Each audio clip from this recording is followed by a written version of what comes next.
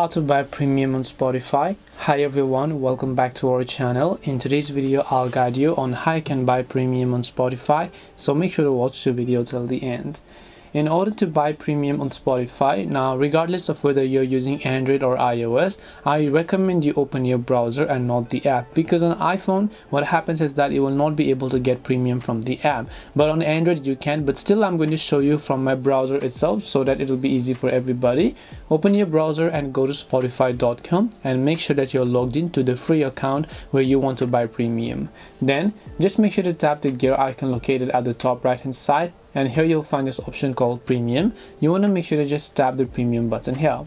As you tap the premium option over there, you'll be able to see all the reasons as to why you should go premium.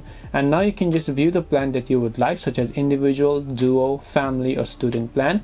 Depending upon what you like, you can just tap the get started option here, and then after that just make sure you simply enter your payment details, such as your credit or debit card or even your PayPal account. Once you've entered them, you'll be able to successfully verify your payment method, and Spotify Premium will also get activated.